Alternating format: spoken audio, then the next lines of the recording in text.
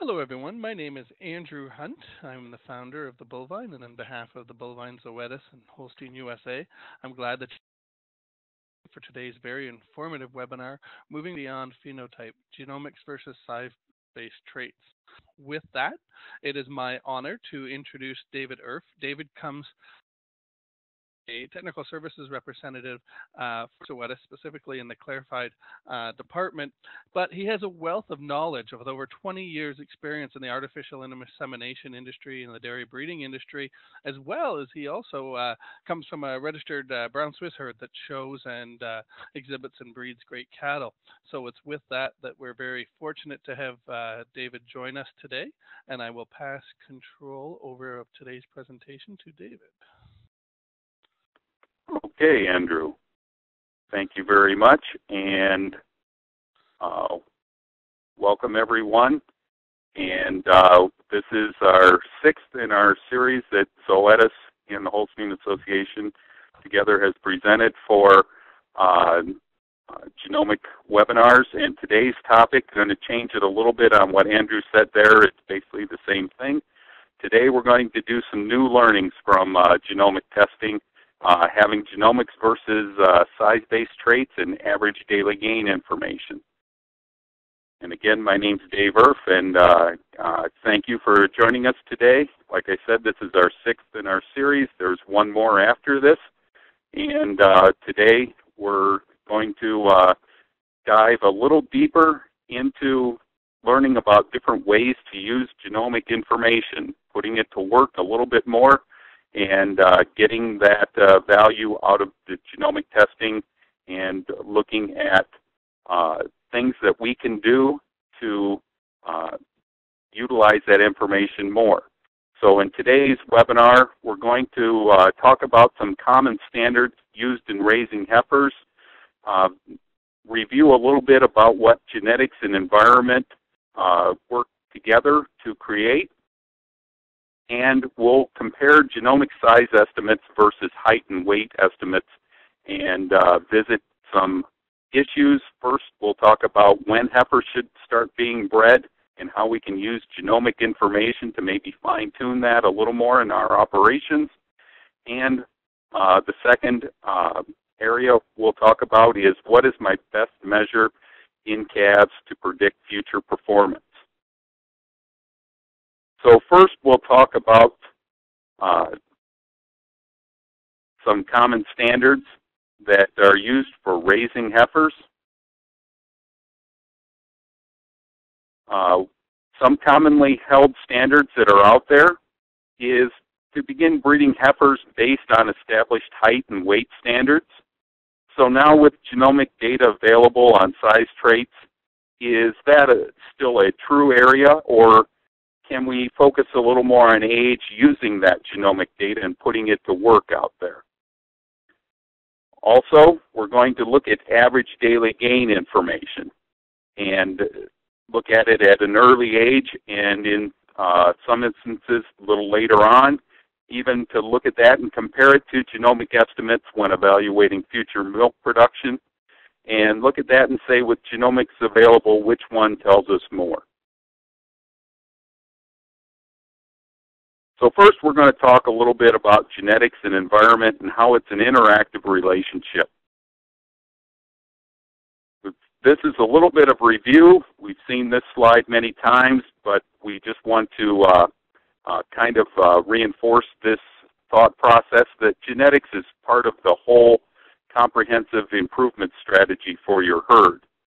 So genetics is kind of like the hub in the wheel, and in order to get the most out of genetics, we need everything working together to make sure that all the areas of our herd health and other areas are at top notch so we can get the most out of our genetics, but we also need our genetics to be at the highest level to get the most out of our investment in our other areas of herd health. So genetics are different within a herd's average management level. Let's say your herd has excellent management, but your genetic average is mediocre. Then your milk average that you get, you'll get a variation. You'll get some animals that'll be low. You'll get some animals that'll be high, but your herd potential is capped out at your herd's genetic potential. With good management, we get a little less variation, and we've got some lost dollars there because our management isn't good enough to get the most out of our genetics. And if we have poorer management, we really lose some of our genetic potential, and our variation decreases even more. Now, if we could raise that genetic potential, all of a sudden we see that if we've got excellent management, we can get more milk out of our cows just by raising that genetic potential, whereas we're not going to get as much from that if we only have good or poor management. So it's important to make sure that our management levels are high to get the most out of those animals and keep that management level and our genetics as high as we can. So now we have genomic estimates for body size, and how well do those genomic estimates work? So we took data from 3 herds that Zoetis has done some genomic testing with. The first herd we gathered some data from had some weight data at birth, post-weaning, and then around 170 days old when those animals returned from a heifer grower. The second herd got the weight data at birth, and again at 5 months of age, and then near breeding age. And they also had height data from near breeding age. And the third herd only recorded height data near breeding age. All these herds were doing genomic testing, so we have genomic information to correlate to their own phenotypic responses, and each herd has different management levels and growth rates, so we evaluated each one separately. So let's take a look at genomic estimates versus body measures, and let's first look at stature. Here we have the association between genomic stature and adjusted height at 365 days for a large group of heifers from the same herd. And here you can see that we get a nice correlation between genomic estimates for stature and the heifer's height at a year of age. So when we're looking at this, we can say, is this a place we can utilize genomic information rather than waiting for heifers to reach a certain height? It looks like genomic data works very well. As you can see, we get some differences in animals that are at the same age for height, but we can explain a good portion of that with their genetics. Here's the second herd, and we can see that the correlation of hip height to the original genomic standardized transmitting ability for stature was 0.61, so it's pretty high.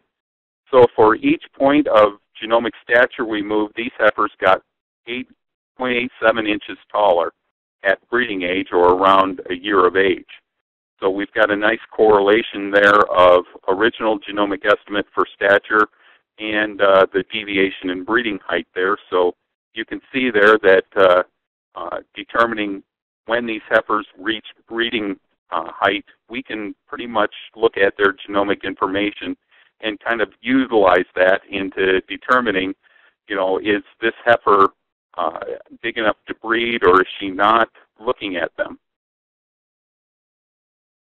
So if we can predict future differences in future size at an earlier point in time, we can use those predictions to better explain and manage animals.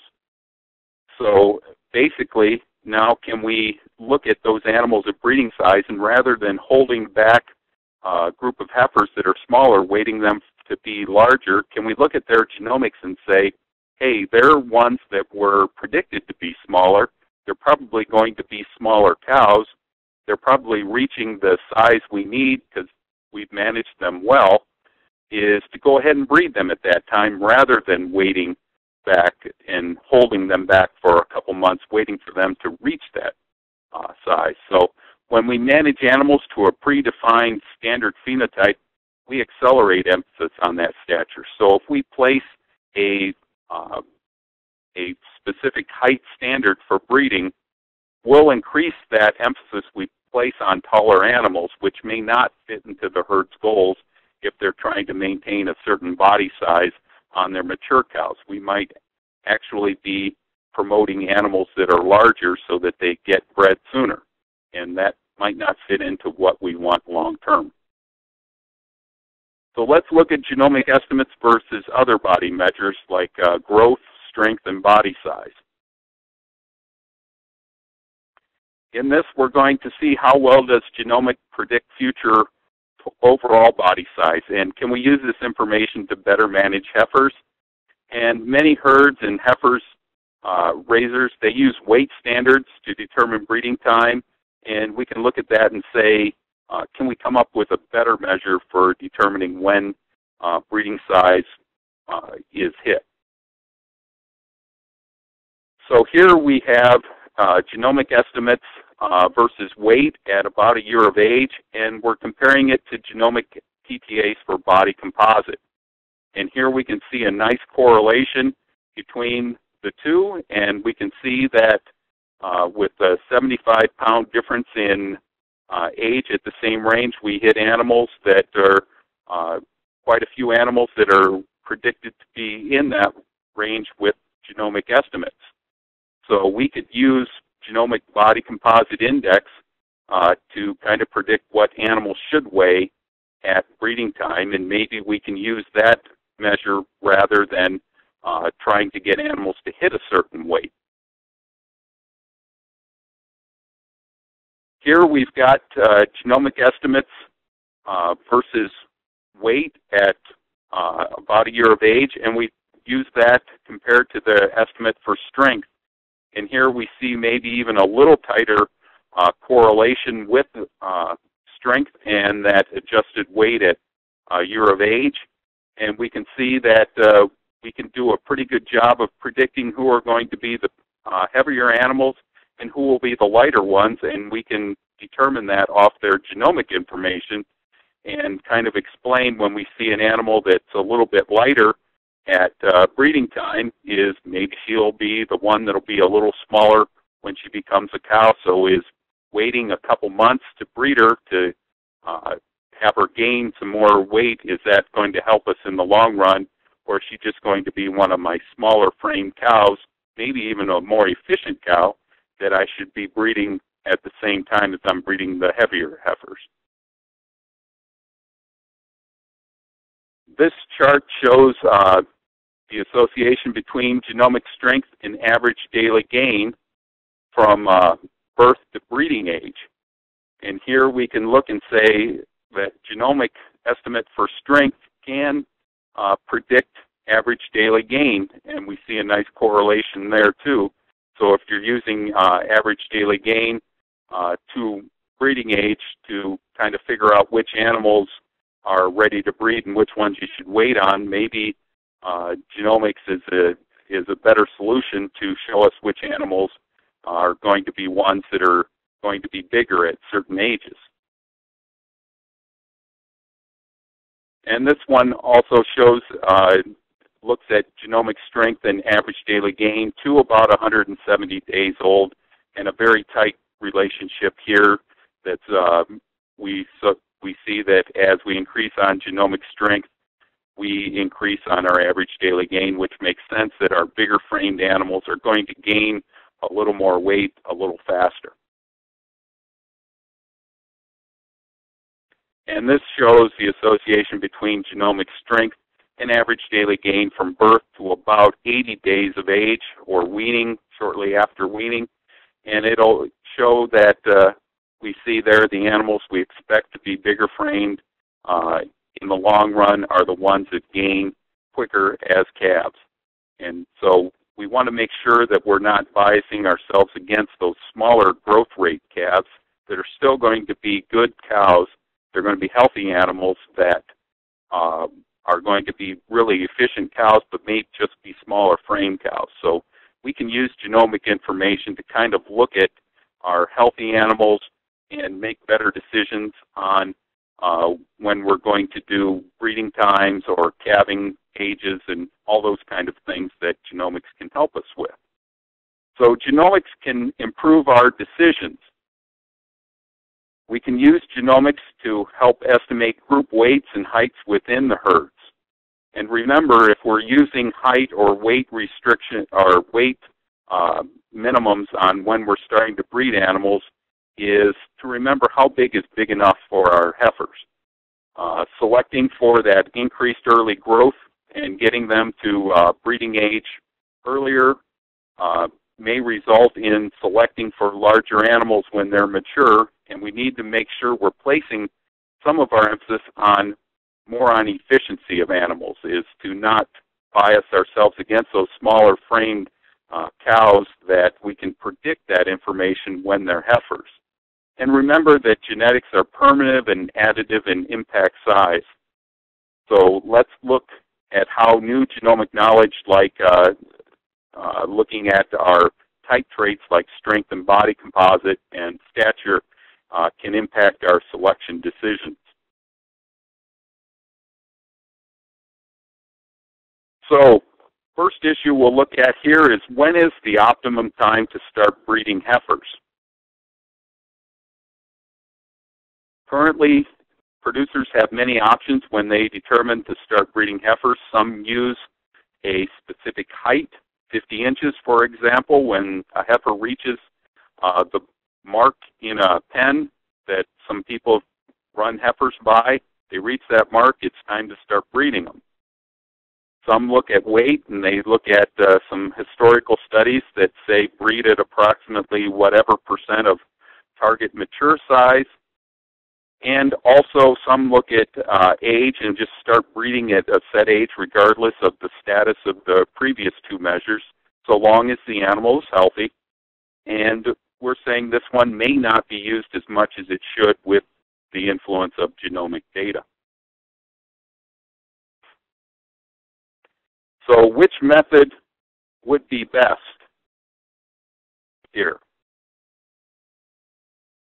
Well, it depends. We don't have a complete answer for that, but consider what we've just learned from genomics. It helps us predict height variation between heifer groups at breeding age, and it helps us predict how much heifers weigh and how much they can gain. So how important would it be to your herd to tighten that age at first calving if possible, rather than having some animals that you hold back for a few months waiting for them to hit those target numbers for height or weight? How about looking at the genomic data and saying, hey, they're going to be my smaller animals. It was predicted that at breeding age they might be a little on the smaller end. They're healthy. They're probably just going to be smaller cows. Let's go ahead and breed them with the rest of the group, and maybe we tighten up our age at first calving by a month or a couple months on those animals, and that's going to save us a lot of money in the long range when you look at how much fewer replacements we need on our herd if we can tighten up that age at first calving some.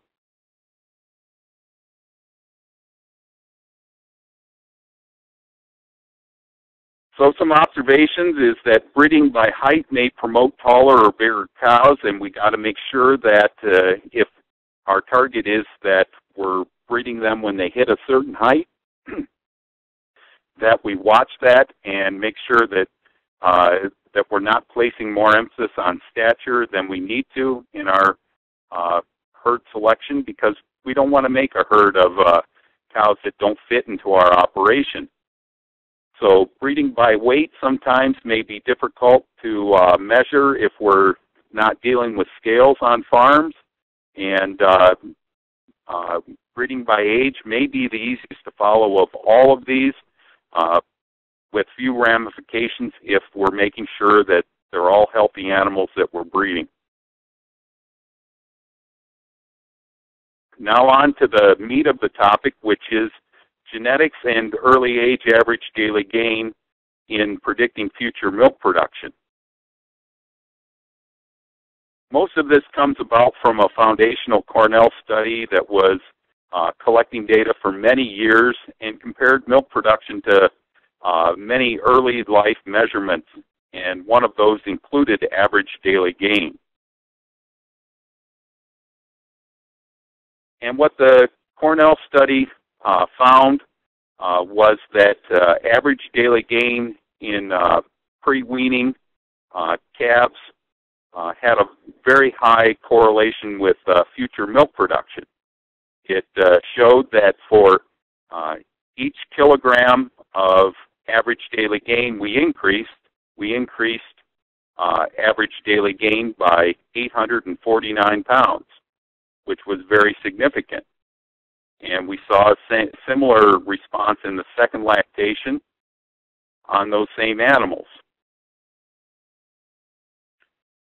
So with that Cornell study evaluating pre-weaning average daily gain and pre-breeding average daily gain versus milk production, the results, the heifers produced approximately 1,800 pounds of more milk in the first lactation for every pound increase in pre-weaning average daily gain.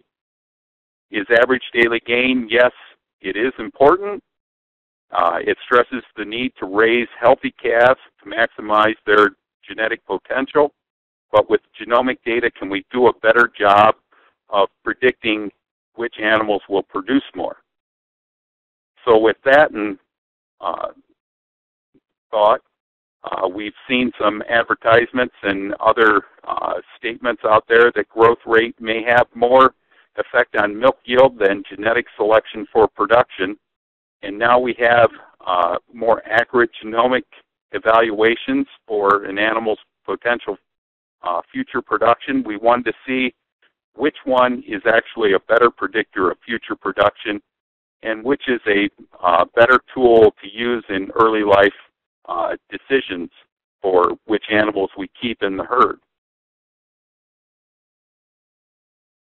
So we had information to compare some early life growth rates and genomic predictions on future production. We had two large dairy herds that had some growth data and had genomically tested their animals and provided that data to examine the effectiveness of using each of these measures to predict future production. And so the objective was to look at genomic data and average daily gain measurements and look at their predictive future milk production using those as selection tools. So here's what we saw in the first herd. We looked at the association between average daily gain from birth to weaning and looked at first lactation 305-day ME milk production. And we got very similar responses to what the Cornell study did. For each pound of average daily gain increased in this herd, we saw an increase in first lactation milk production of almost 1,300 pounds.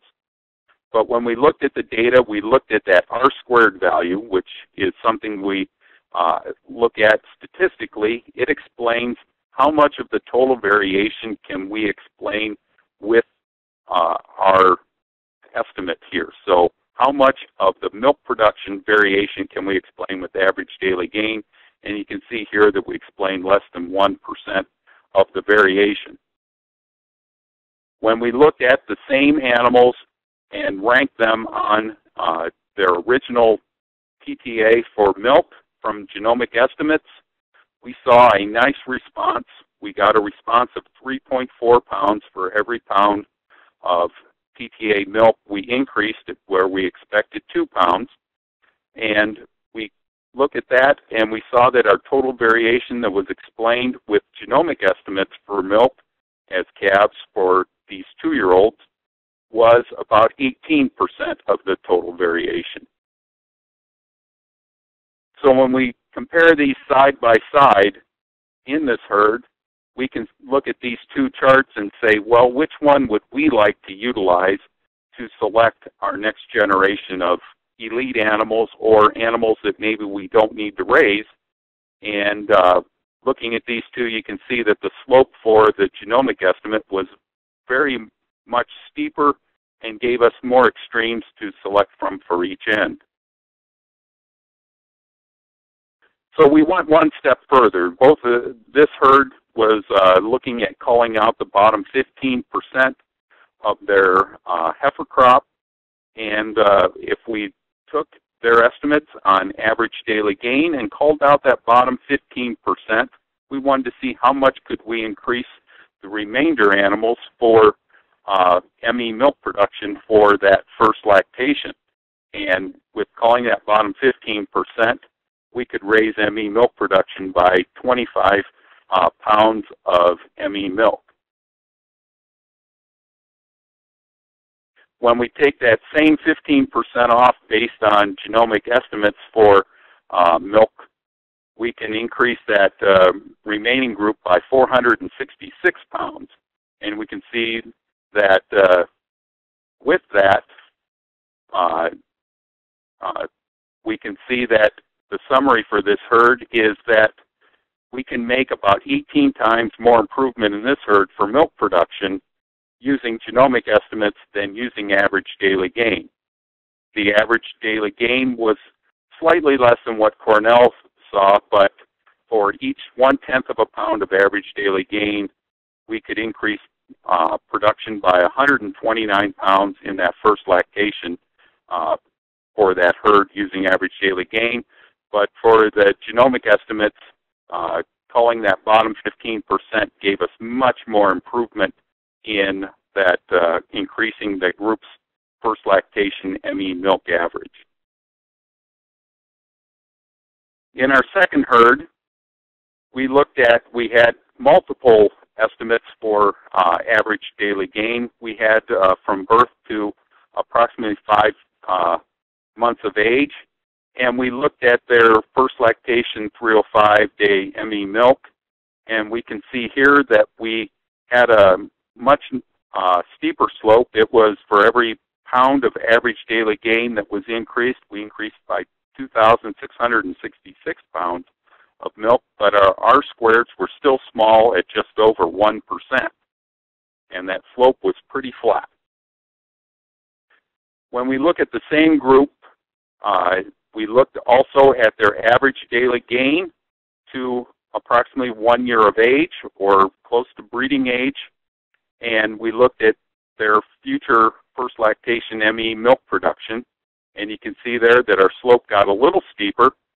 Now at a year of age, we've got a few more environmental issues we can look at and call out those bottom enders and look at those poor doers. That slope was up to 4,321 pounds on that slope. So it looks like it's really improving, but our R-squareds really didn't improve a lot. We got up to almost 2.5% on this group. Now looking at those same groups and looking at their original genomic estimates that we got as calves, we see we got a slope of 3.1, which was pretty steep. We expected 2. And here we got an R-squared of 10%. So 10% of our variation was explained using genomic estimates. Now if we called the bottom 15%, it was with the average daily gain at a year of age. So we're giving average daily gain all the way up to a year, and we can call out the bottom 15% at that point. We increase the ME average of the remainder group by 191 pounds of milk. When we do the same thing with the genomic milk estimates and we remove the bottom 15% based on the original genomic PTA for milk, we improved the remainder group by 482 pounds. So we got much more improvement with the genomic estimates removing the bottom end. So in summary on this herd 2 study,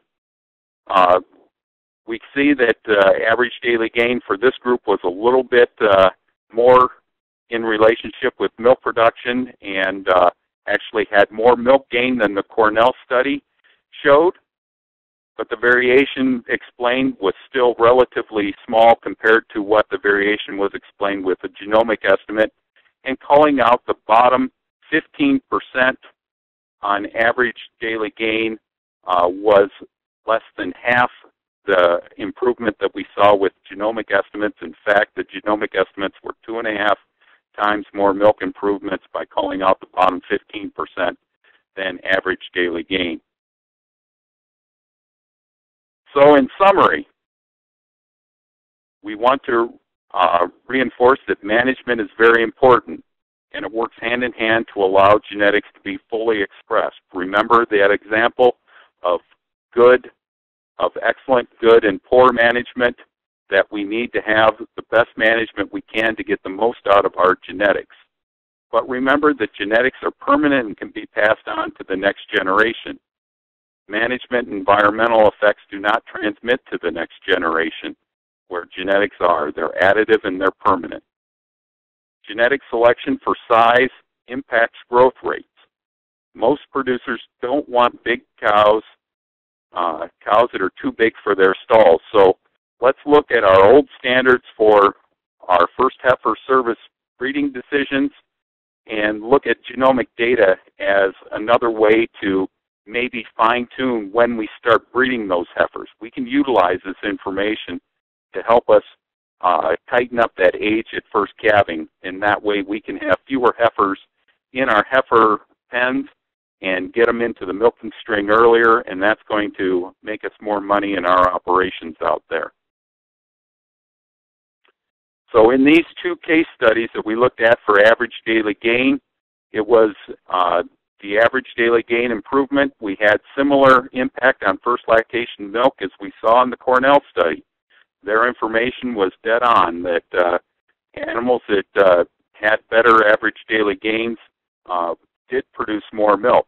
However, when we're looking at what's the most efficient way to look at young animals and predict future milk production, genomic milk predictions still had a larger and more consistent relationship in predicting future milk production when compared to using those average daily gain measurements. So the take-home message is we need to select for the best genetics and then feed and manage them right. As I often hear, we can have the best genetics, but if we don't take care of those animals right, they're not going to live up to their full potential of what they can do. So we need to make sure we're maximizing our genetic progress and our herd progress by having the best genetics and the best management. So let's feed and manage them right, but let's also select for the best genetics we can. So the next session for the webinar series will be Dr. Dan Weigel talking about making genetic progress on low heritability traits.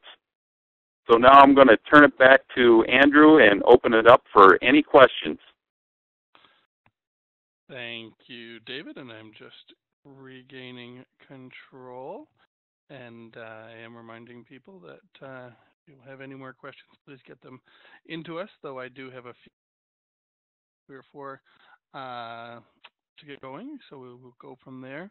The first question that has come in is, has there been developing physical size and genomic potential size that is in use now to determine time of breeding? What was that again, Andrew?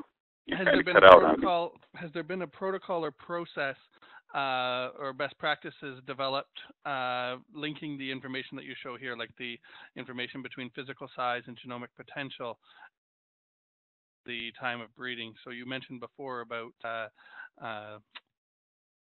heifer's going to be I think it's smaller. Yeah, I think it's looking at that average daily gain information was our big one. Both of these herds, what we saw is that is the animals that their genetic potential.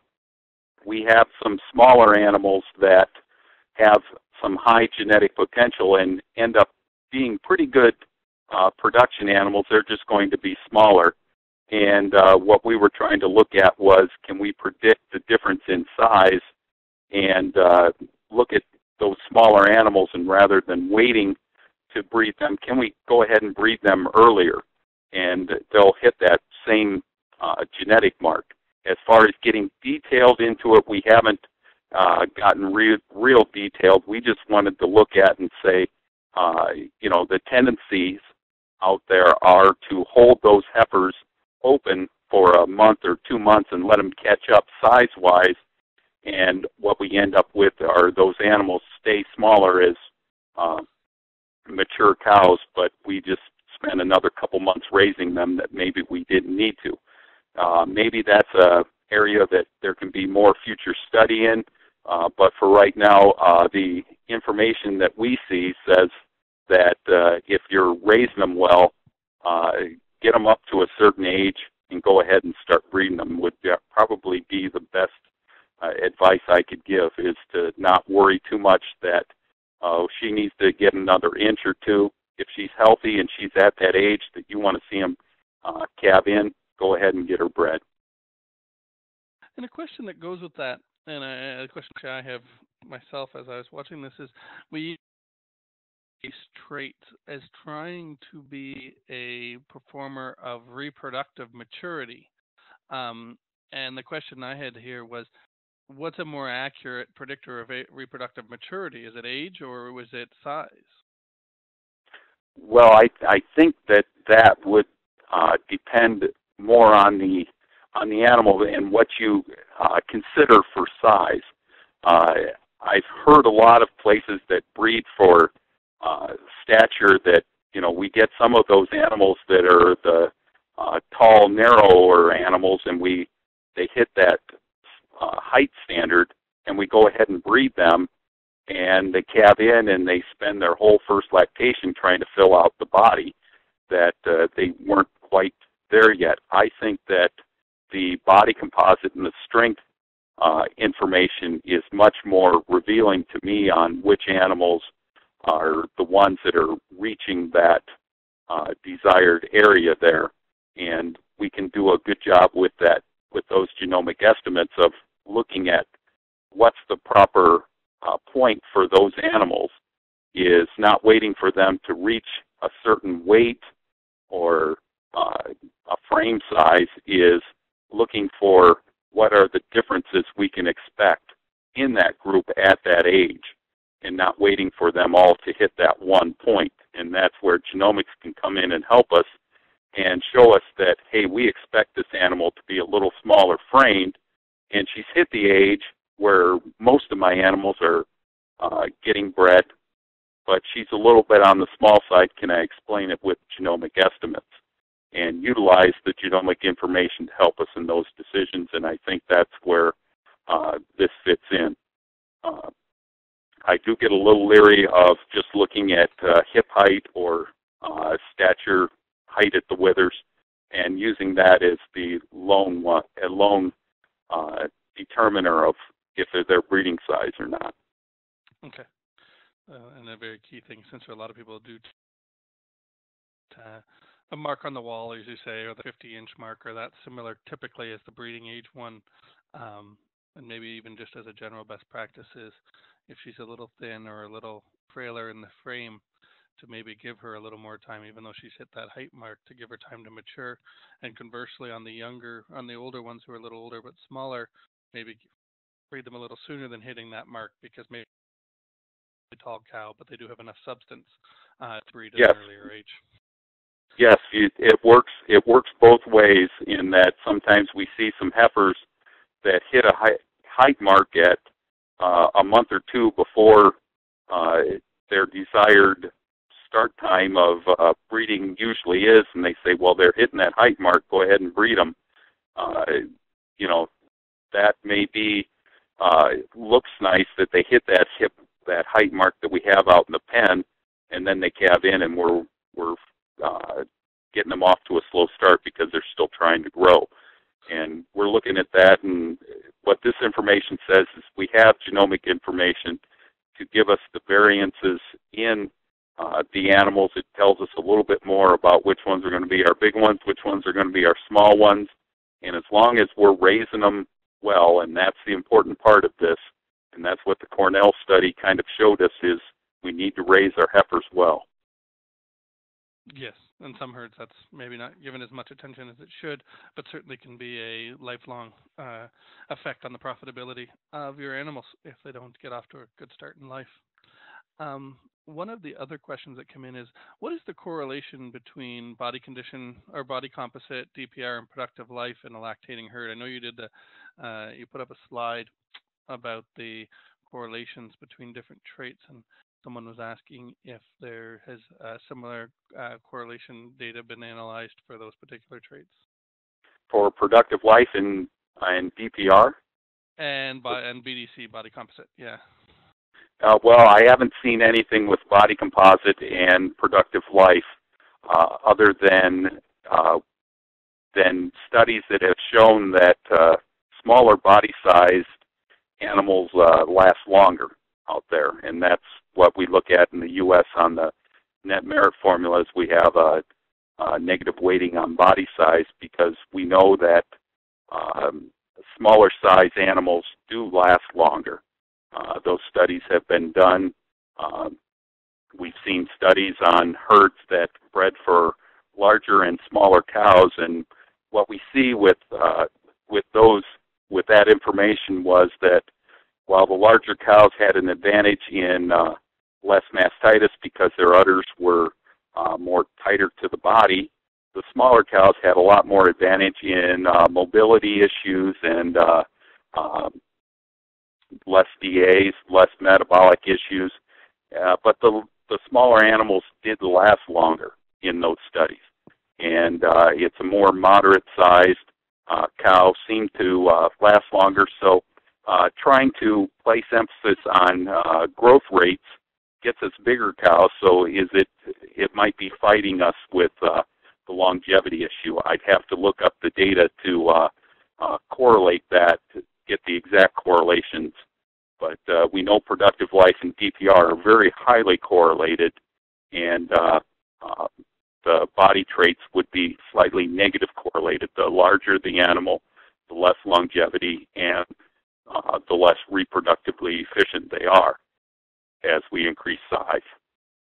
Okay, great. I had a question come in. I'm out of order here, but I got one here that came in that I think is a very good question. Is, if we have accurate pedigree information, do we need to use genomics, or can we just use the pedigree information? Well, that's a good question, and I think that comes back to a talk of reliability. Is how reliable are those estimates? And yes, if we've got a handle on parentage, that's great. We don't have the parentage issues, but we still have how accurate or how reliable are those estimates. And that's where genomics really comes in to shine, is we increase that reliability level. So when we're increasing that reliability level, what we're doing is we have a confidence level. We've got that estimate of whatever trait it is, whether it be stature or udder depth or strength or body composite. We've got that estimate, and what we've got is a reliability level. And the lower that reliability level is, the more variance we'll see in that estimate. Is that if we estimate that this animal's average for size, she could have a variance where she could be well above average or way below average if it's a parent average estimate. If it's a genomic estimate, we kind of more pinpoint where that animal's actually going to be, is on that scale. Is she going to be a little bit above, a little bit below, with much more reliability and thus more accuracy? So the genomic estimates just let us fine-tune that information, and basically it's better information is what we're finding out.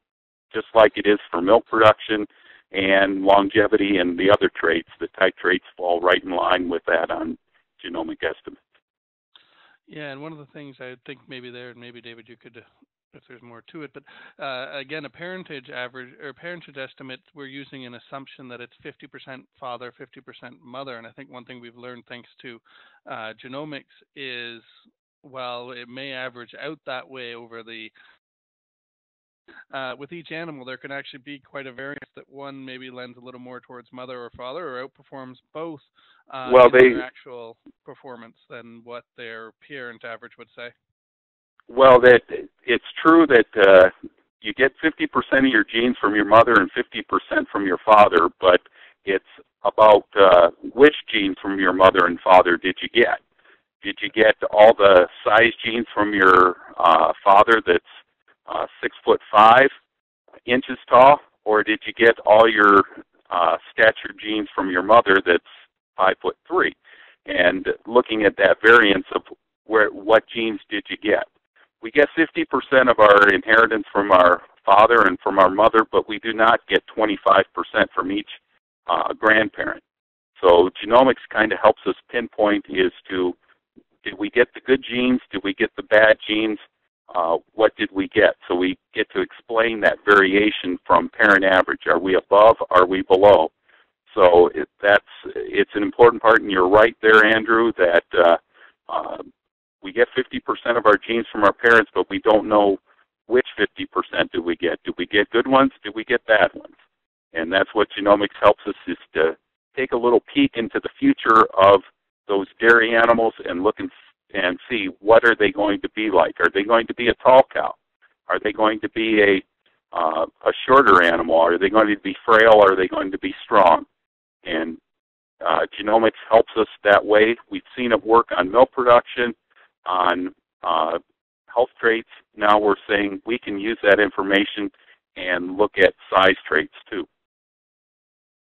On behalf of the Bovine, as well as Zoetis and Holstein USA, I want to thank David for taking the time to share with us this very eye-opening information. I think we've all kind of used that height or age as our breeding numbers and just kind of started going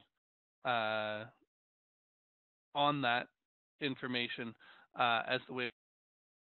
And I think that the insight that we get from genomics telling us, hey, maybe there's reasons why that big heifer shouldn't be bred just yet, because she needs, I don't know, maybe that small heifer is big enough for what she needs to be for the type of cow she's going to be over her lifetime. We need to make when the heifer. Certainly genomics has proven that it can show us a lot of information early in life to help us manage our herds and our cattle throughout their lifetime much more effectively. So I appreciate you sharing that with us. If there's any more questions that people have, David, is there a best way to kind of get a hold of you, or would you like them to come through us to help ask any further questions they might have? Well, first I want to say thank you, Andrew, for coordinating this. We very much appreciate it at Zoetis. And if anyone has any questions that they want to contact me about, my email address is david.erf, E-R-F, @zoetis.com. And feel free to contact me with any questions. I'd be happy to answer them. But we do appreciate it. We hope everyone enjoyed it. I will remind everyone that our final webinar in this initial series, it goes on January 6th, where we have the always dynamic David Weigel sharing with us how to make progress on low heritability traits and how genomics can help us focus on areas that maybe we thought weren't high enough heritability to incorporate into your breeding strategies. But now, thanks to this technology, that you can and make advancements in these traits that typically were hard to breed for. So we look forward to that session, and we appreciate for everyone joining us today.